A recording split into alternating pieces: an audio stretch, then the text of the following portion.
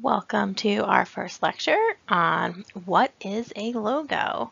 So this is Corporate Identity 1. We're going to spend most of the semester creating logos. So we might as well start out with defining what a logo is. Okay, so large bucket term is sign. So a sign is a visual language used to communicate something to people. So we'll talk about in the next lecture some of the nuances of signs and their subcategories being icons, indexes, and symbols. But just think of sign as the largest term to talk about visually communicating information. I think when you see your sign, you immediately think like a road sign, which is definitely a type of sign. It's communicating whether it's a speed limit, or there might be deer crossing, or there's children at play. A road sign is communicating information visually. So we'll talk about what is an icon and an index and a symbol in more detail in the next lecture. But let's just say a sign is something visual. And within the idea of symbols, which some of you might have taken the symbolism class already, are logos. So logos are defined as a unique symbol that identifies a product, business, or individual. So a logo is specific to identifying something. It's usually something to do with commerce. So a product, like a logo would be like the Ritz crackers, the Ritz logo on the crackers, a business name, whether it's Target store or whatever business, or individual. So a lot of times like in fashion, you have designers where their actual name is a logo, right? Like Tommy Hilfiger or Vera Wang, those kind of people. So that is what we're talking about when we say a logo. It's a unique symbol, meaning it's special, and no other symbol is just like it, and it identifies something, whether that's something is a product, a business, or an individual. Okay. So it's this catch-all term for this emblematic visualization of a brand. So, it's a visual label identifying. So there's usually a name or words so that you can read the logo. And it's also emotive. So it's conveying a specific attitude for this business or this individual or this product. So I think that's really important to realize the two pieces that make up a logo is this idea of a visual label, providing identification. Usually that identification has to do with words that you can read, and also that it is emotive. It's not just words or a word, it is also conveying this broader attitude. Okay, so what isn't a logo? So it's important to realize that a logo doesn't sell anything. The logo is not the place to talk about all the great features of a product or a summary of what the product does or what the business does. It is not about selling the consumer or trying to convince the consumer or the viewer of anything. A logo instead should just identify, right? So we said it's a visual label, but it isn't selling anything. Additionally, a logo is very rarely a visual description of a business or a verbal description of a business, right? A logo does not have to be a visual representation of what the business does or sells. Instead, this logo should be more emotive. It should be conveying an attitude about the business, not depicting specifically what the business is selling. So I think those are two good distinctions of what a logo isn't. Okay, so where are logos? Can you all think of where logos might be? Where have you seen a logo? on logos are everywhere, right? You've seen them on store signs, you've seen them on store fronts, you've seen them on packaging, you've seen them in the circulars that come in your mail, you've seen them on clothing, you've seen logos everywhere. You've also seen them on your smartphone, right? On all of your app icons are logos. And so logos are everywhere. I think the other thing I want to say about logos is logos, I think in the 1950s were all about creating this whole idea of brand and of visual identifying, separating one consumer product from another. And it was sort of, very an abstract relationship, a very, separate relationship between the product and the consumer. But I think nowadays you have brands and logos are much more of a personal relationship. We like physically touch the logo, right, by turning on these different apps on our phones multiple times a day. I think we are interacting with logos on our computer screen, right? All of our app icons on our computer screen are just tiny little logos.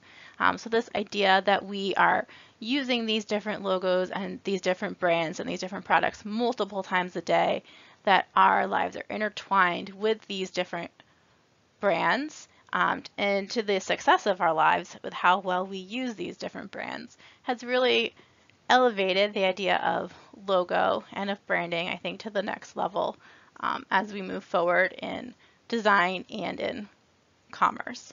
So logos, important. All right, so that kind of brings us into why are logos so important? We can trace the design of symbols all the way back to representing different aristocratic families through, think of like family crests in old Europe, and even to the Red Cross of the Crusaders. So that's obviously centuries and centuries ago. People have been using visual symbols to identify their specific groups. In early commercial contexts, the unique mark definitely helped consumers distinguish one maker's wares from another, and that became more and more important as commerce spread out into the far-flung marketplaces, right? Where maybe originally you traded and bought goods from the people within your local village, and as that village expanded into larger cities and countries, and then, halfway across the world through the, different trade routes, it became really important for the sellers of these wares to make sure when people bought their products, they knew they were getting, the rice from the people with the red mark versus the rice from the people with the green mark. Because, they're trying to create this sense of ownership of, my product is superior. Make sure you're buying my product, not my competitor's product. So as long as there has been business and commerce, there's been this idea and this need to have each business distinguish themselves from their competition. This basic idea definitely accelerated through the industrial age. It was definitely influenced by new technologies like lithography and color printing, as there were more people in the spaces competing for consumers. It became more and more important for businesses to make their product have a lasting visual impression through logo marks. So this big red triangle for Bass Ale is actually credited with being the first commercial logo. It was trademarked in 1870. So I think that's kind of cool. It's super old, and yet it feels like such a current baseball font, doesn't it? All right. So 1870, the first commercial logo, trademarked. Around the mid-20th century, the very practical idea of a trademark or a visual mark to distinguish one's products from its competitors morphed into this more abstract idea of corporate identity. So corporate identity the class we're in, is just a fancy term developed in the 1950s, actually in the United States, as a way to define this positioning of a logo and other aspects of a company's visual communications as something that is going to capture the essence of the brand of the company and it's going to add value to the company. So a company's corporate identity was all about creating this extra special essence and extra value to company A to distinguish it from its competitors. So the biggest designers of that era were Saul Bass and Paul Rand. They were like really the two guys that pushed this idea of corporate identity the farthest and created a ton of logos and a ton of logos that were still relevant for decades and decades after they developed them. So I don't know if you've heard about them or seen any of their work yet, but actually the largest block of white on the right-hand side of the screen, those are all logos developed by Paul Rand during the 1950s and 60s. For the most part, he worked all the way up to like the early 90s. And then the smaller block on the left under Bass Ale are some logos developed by Saul Bass.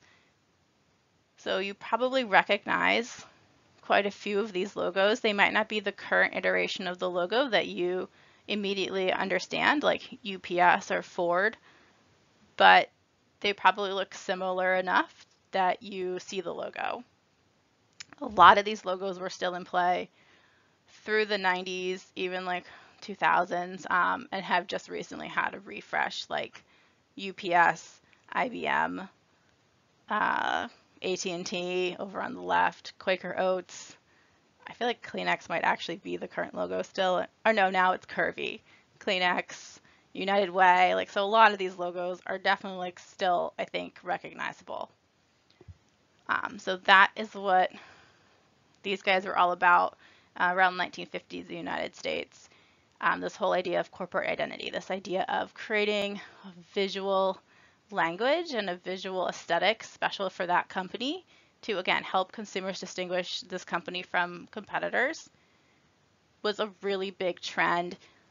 Basically, every company in the world got on board, and that's why every company ever now has a logo and some sort of organized visual aesthetic to all of their corporate communications.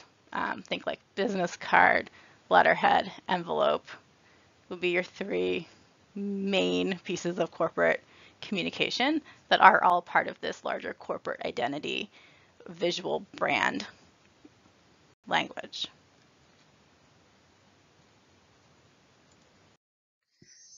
Okay, so what makes a successful logo? Let's start there. If we have to make logos, we might as well make successful ones. Okay, so the first thing that makes a logo successful is it needs to identify. It needs to visually represent the brand. The most obvious way a logo can successfully visually represent a brand is to have the name of the brand legible, right? We have to be able to read the business name. That's how we're going to know how to identify it, right? So all of these logos, whether they have extra graphic elements in them or not, or little extra elements or a lot of extra elements, they all have letters in them, and those letters form the names of the brands, right? So visually identifying the brand is important. You can make a really cool mark, but if no one knows what that mark is supposed to be symbolizing, it's not going to be a successful mark as a logo. Okay. The next thing your logo has to do to be successful is it has to grab attention and be memorable. You have to be able to separate yourself, your mark, from the competition, and you have to make sure you have one message. I think one message is an important note, right? Because we were saying a logo doesn't sell. A logo isn't a description of the brand. A logo is just one simple, memorable message. And usually that message is emotive. So, test, do you remember the different logos that were in that white box from the previous slide? See if you can write down or just say out loud as many of those logos as you can think of.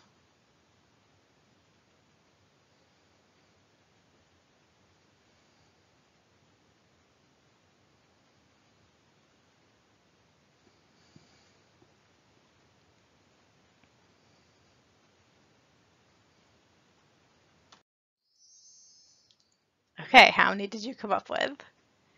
There were 7 up there. Okay, so, right, grabbing attention and being memorable. Other ways we're going to grab attention could be through our color choices, it could be through the shapes we create, it could be through our typefaces. Your different design skills are going to come into play, obviously, to help you grab attention and be memorable. Be unique, have a clear message, separate yourself from the competition. Separating yourself from competition is also a good note. If you think about like Coke versus Pepsi, right? Coke, red, Pepsi, blue.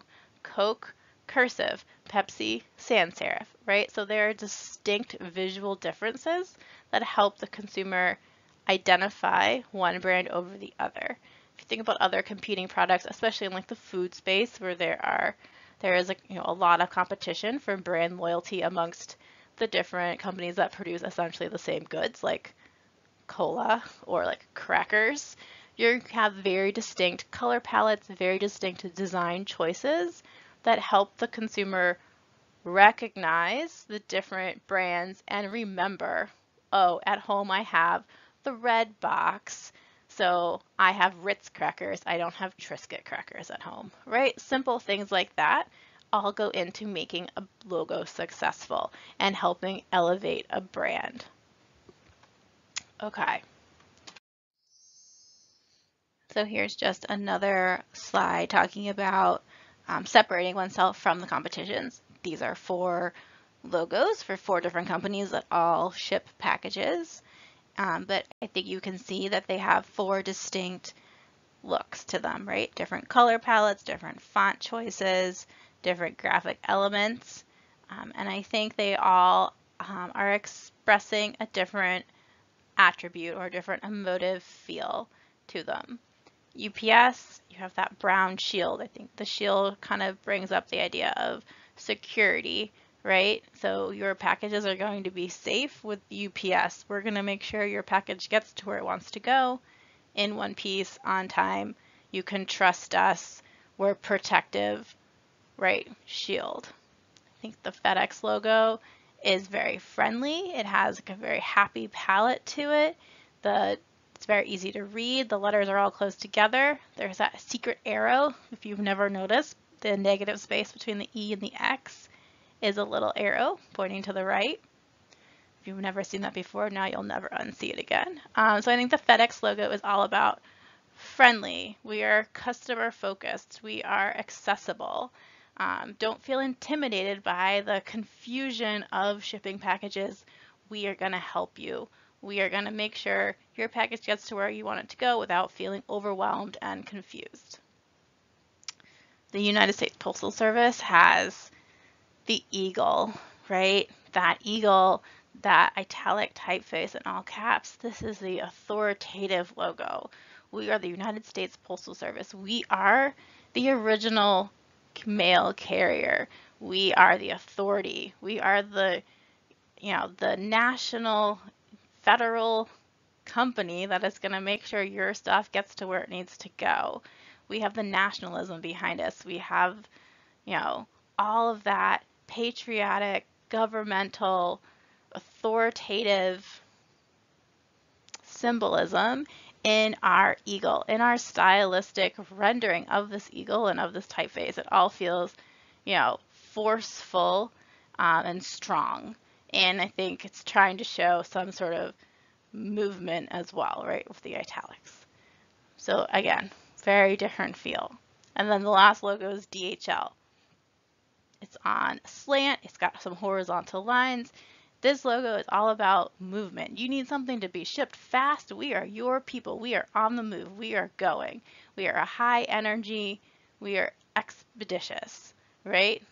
Bright colors, high contrast, color palette, bold, horizontal lines. This logo is moving, has the most movement for sure of the four, right? So you can kind of see, yeah, all these companies are working in shipping, and yeah, they're all visually distinct, but they're also very emotionally distinct, right? They have different main attributes they're trying to convey to the consumer.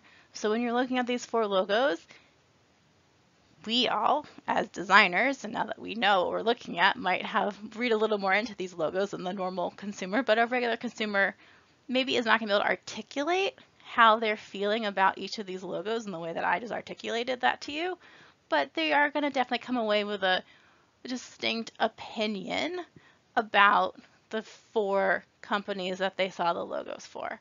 So you compound that onto specific personal experience you have as a consumer, right? UPS got my package to where I wanted it to go on time, great. The Postal Service lost my box in the mail and it was a pain in the ass to track it down, and I was so annoyed I'm never shopping with them again, right? Those personal experiences on top of the overall brand of a company or the different logo marks of a company all compound to create this sense of brand. Okay, and our last thing that makes a logo successful would be being emotive and making an impression. And I think I've sort of been saying this the whole time, but now we have it written out specifically. Your logo needs to be practical, it needs to be simple in form, and it needs to be distinctive, and it needs to be graphic. So I think all of those terms are all about basically you need to have, again, you're making one message, one voice, one emotion or one characteristic, one attribute that you really want to convey to your consumer. Consumer is not going to remember a whole paragraph about your company, but they are going to remember a couple keywords, maybe a color, a type style, how that logo made them feel. And that's really what this note is about, making sure your viewer feels something when they look at your logo. So this group of logos I have, they're all set in black, but they're all for different sport apparel companies. And you can see they all have maybe a lot of similar characteristics, right? There's a lot of like angles and hard lines and different ways to try to show movement and action and sport. But at the same time, they also have a lot of unique aspects to them that make them all stand out and be visually different. But I think you can say they're definitely all graphic, they're definitely all distinctive, they're definitely simple in form, meaning that they're not overly complex. There's not like a ton of tiny little details that I have to really go through and understand. I can quickly look at any of these logos and recall the basic shape, hopefully the name, and maybe a basic attitude that was coming through. That's part of the be practical note as well. You can't have a logo that's so intricate, whether it's so intricate in design, in line work, in color, in gradients, in textures, anything that's like overly complex. It takes the viewer's brain longer to read all that visual information and makes it harder for the viewer to recall what the key message was, because it's just so many details, and it's also impractical. Think about logos have to be able to be scaled really, really big on sides of buildings and really, really small on clothing labels and business cards and apps on your phone. So you have to have a logo that has flexibility, that has practicality in using it, right? Because a logo that can't be used is not a logo. Okay. So now that we've seen a bunch of logos and talked about what makes a logo successful, being they identify, they grab attention and are memorable, and they are emotive and make an impression, there are 5 basic categories for what type of logo you could design. So we're going to go through those. Okay. And it's also really important to know the differences of logos so that when you're talking to a client, you can really help nail down what your client is looking for and what your client is asking you to do when they say design a logo. That's a very broad ask. So our first type of logo we could be designing is a logo type or a word mark. You can use either word. This type of logo contains only stylized letters representing the literal name of a company. Basically, if you see something in a company's logo that can't be read, it isn't a logo type. Okay, so these are all examples of logo types. You can read every single thing in the logo. Logo types, I think, are one of the more popular logos. I think it's not what we as designers maybe initially think of when we think of logos. We usually, probably think of graphics and intricate designs, but just a simple logo type or word mark is one of the more popular logo solutions, I think, for the obvious reason that it identifies the company, right? You sometimes have an issue with logo types when you're talking about companies that are working in the global economy, right? Because if you have a logo type that depends on being read, if it's said in American English, it could be confusing for people who aren't familiar with the Latin alphabet. And even sometimes like company like Coca-Cola, they modify their logo type for the different markets that they're in, which I think is kind of an interesting side note if you're ever working on such a huge global brand.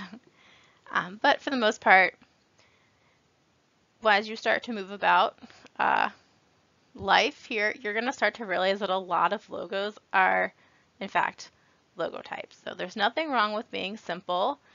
Just the correct typeface set in the correct color can definitely still express a lot and be emotive and interesting, which I think all of these logo examples show you. Okay, so sort of like a cousin to the logo type is the symbol mark or the letter mark. Oh, sorry, not the symbol mark, the letter mark. The letter mark is used just creating the initials of a brand name. So I think some of these letter marks are more stylized than others, and that is perfectly okay, but they are all derived from the initial or initials of the brand or of the company name.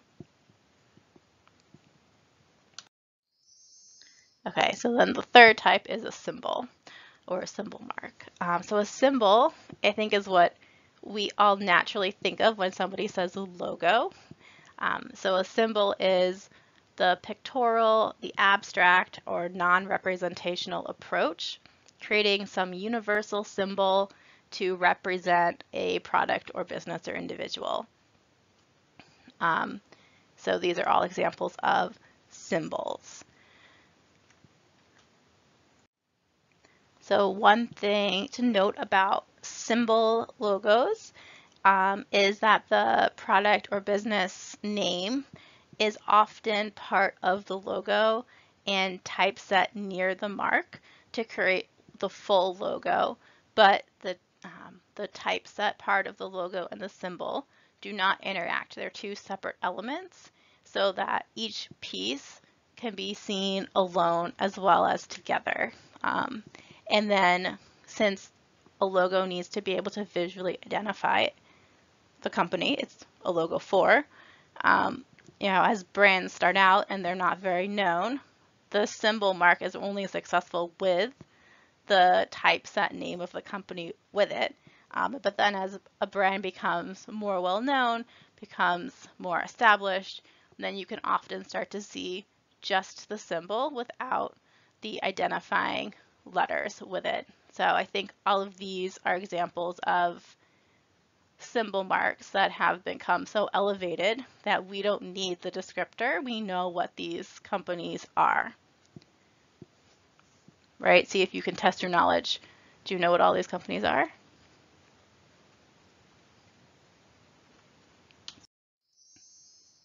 going to be honest, I couldn't figure out a couple of them. But so you can see these are the different logos, these different symbol logos with the typeface or the typeset of the company name with the mark. So you can see how they're working. Other than Starbucks, which I think is an anomaly, the other 5 logos, you could very easily take the text off, the symbol stays, it doesn't change, the mark is still consistent. So that is what makes it a symbol mark. So like a random 4th type of mark is a character icon. So the Michelin Man, the Chiquita Banana Lady, the Affleck Duck, these different characters or cartoons or illustrations that are developed to embody the personality of the brand. I think these are not really in vogue anymore, or sometimes are used in addition to a more corporate mark, but that is a type of logo that you could design a character icon. Okay, and then our last type of mark is called a combination mark or an emblem. So this is where there are words and images that are always seen together. These marks, the images and the words cannot be separated. So I think, as you can see, all of these brands, it wouldn't really make sense to try to take the picture away from the words or the words away from the pictures. These logos are designed to work as one thing. So that is the difference between these and the symbol marks, which are designed in such a way where the symbol, the visual, and the words are separate pieces that can easily be removed and the other thing is not affected visually. These combination marks cannot be separated. The visual and the words are working together to create the larger logo and the larger message.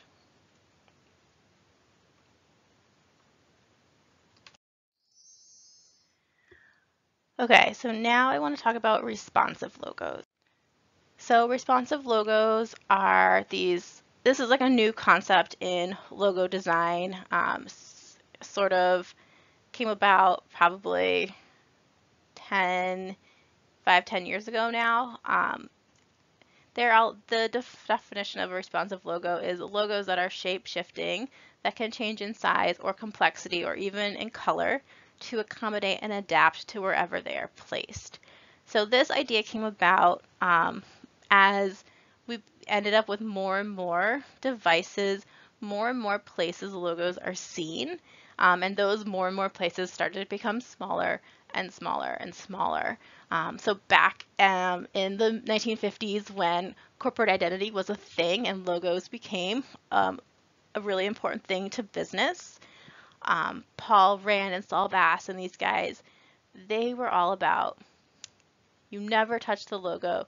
The logo is holy. The logo must always be the same every single time a consumer sees it, because you don't want to confuse a consumer. It needs to be consistent. You never, ever, ever, ever, ever, ever change the logo.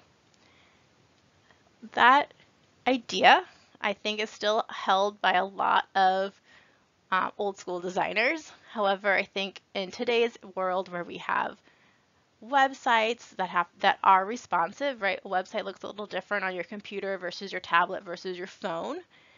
You have now smartwatches, you have widget icons, you have all these tiny, tiny things where it just became impractical to put logos in these different spaces set so tiny, right? They became illegible, which then ruins the whole point of the logo. So we have responsive logos. These are kind of considered like contextual logos. So you'll have some logos that are specific for print and some that are specific for digital. I think it's really typical to see every company pretty much has a color logo and then a black version and a white version of the same logo. Seeing as, you know, if you wanted to like run a ad in a newspaper, you need to have just a black and white logo, right? So that was probably one of the very first responsive logo, like a versioning of a logo. So I have another slide, but I think this kind of shows you what I'm talking about, where like the Premier League logo, it's really big on the computer, and then you can see as it gets onto smaller and smaller devices, it changes, whether it's changing orientation from horizontal to vertical. Then Premier League changes to just the initials, PL. Then we lose it all together and we just have the symbol on the phone and the watch. So that is how responsive logos work. So here are a whole bunch more. So let's see. So this whole adage of never change the logo to build brand awareness is just really not practical anymore. And it's not to say that responsive logos should all be different from one another, but it's more about creating different versions of the same thing and then optimizing them to fit in their different contexts. So you start out with your full main logo, and then it's distilling down the essence of that logo to accommodate smaller and smaller real estate. So there was a designer who I didn't write down his name. Oh man. All right. Well, anyway, there was this designer who did this whole basically like campaign on responsive logos and to try to like show the business community and other designers this idea of never change the logo is just not necessary anymore. I think consumers are so savvy now. We're so inundated with logos. We understand the idea of brand. Your average person understands and has heard of the word brand. They understand what a logo is. So, we have savvy consumers now. You can take your logo and distill it down into its essence and people will still recognize what it is. That idea would have blown people's minds in the 1950s. People did not give the consumer that much credit. So I think nowadays people are giving the consumer a little more credit that they can recognize the same brand even if the logo changes slightly. So anyway, there's this one designer who took a bunch of very well-known brands and started creating these responsive logos to prove his point. And I really am mad I don't remember his name. But anyway, these are a bunch of logos that he created. And as you can see, the top logo is like the full logo. And then as it goes down, it gets both smaller and you're starting to distill down to the essence of the brand. So that is both taking stuff away, obviously like taking away visual elements, but it's also simplifying the elements that you have. And I think a good example of that is in like the Warner Brothers one, the very tiniest logo reversed out the WB and the shield because it's easier to read it that small, reversed out, than as a shielded outline with no fill. Same thing with Kodak on the one next to it. So like those little horizontal lines at a certain size, it doesn't make sense to have the horizontal lines anymore. You can't read them because the logo is so tiny. So it's now just a filled shape. And then I like this Heinz tomato ketchup one because I think it's funny that the most recognizable part about Heinz tomato ketchup is actually not the logo. It is the shape of the label. And so I think that's really clever how the tiniest version of this logo is just the label shape. But if you saw just that tiny logo, wouldn't you recognize it as Heinz tomato ketchup? Especially set on red, right? And so I thought that one's kind of clever. Okay, so here is our quick logos recap. You made it to the end of this lecture. So logos should identify by visually representing the brand. They should grab attention and be memorable. They should be separating themselves from the competition. They should have one message.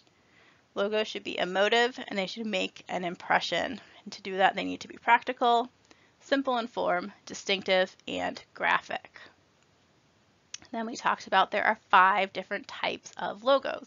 So when someone says, make me a logo, your question should be, what type of logo are you thinking of? And your 5 options are below. So I'll give you a chance to name them, and then I will tell you if you are correct. The first one is, yes, a word mark or a logo type. The second one is initial, right. The third one is symbol mark. Fourth one is character icon. And the last one is a combination mark or an emblem. Okay, great job. We now all know what we're talking about when we talk about the word logos. There is exercise 1 up on Drive for you to complete, which is just a quick little 1-page worksheet on recapping what you learned in this lecture, just to help reinforce the main points. Thanks so much. See you in class.